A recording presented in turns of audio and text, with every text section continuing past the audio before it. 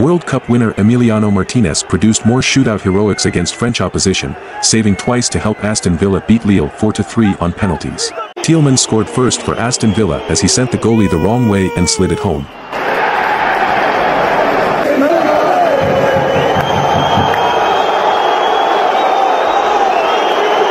Martinez saves the spot kick by Bentaleb, a good save low to his left.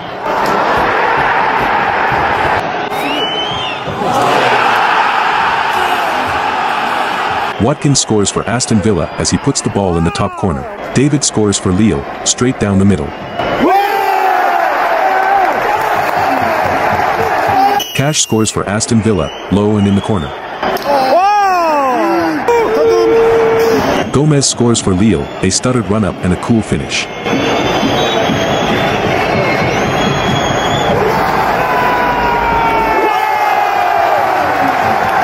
Bailey misses for Aston Villa as Lille keeper makes a good save.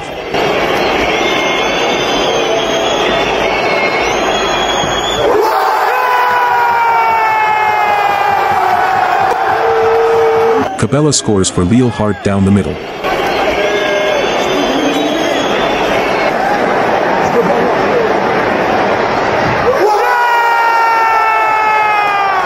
Luiz scores fourth for Aston Villa after a protracted run-up.